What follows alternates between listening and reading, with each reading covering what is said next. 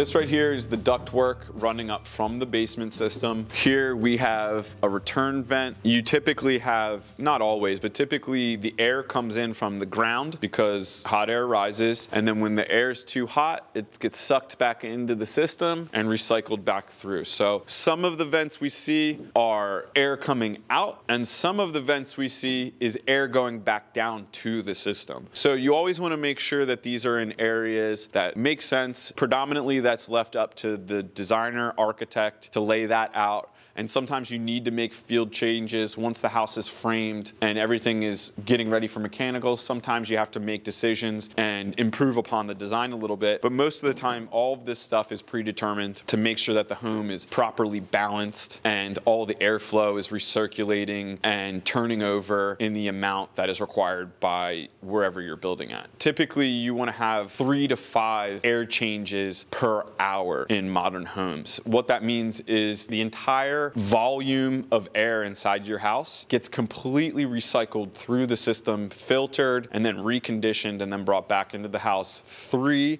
to 5 times per hour. It sounds like a lot, but the systems handle it very easily today, especially with modern insulation and modern insulated windows and things like that. It's usually pretty easy to keep a home cool or at the temperature that you see fit.